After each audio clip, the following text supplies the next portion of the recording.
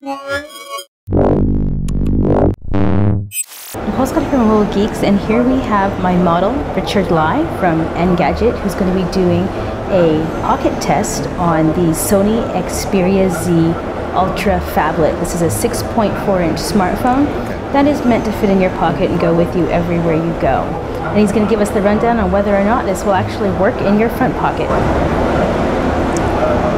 It's actually alright. Like, if you walk upstairs, it might be a bit of a struggle. But the good thing is it's got an aluminium frame, so to be able to withstand any bending. As long as you're not wearing tight jeans, of course. Yeah, it feels good. Feels better than the Xperia Z in my opinion. Yeah, it's definitely a nice piece of kit. Do you think I'll pick it up? It's too big. I prefer actual smaller phones, I think, but because this phone is so thin, I will give it a chance as well. Yeah, it's nice. All right. Thanks for being my model, Richard. No problem.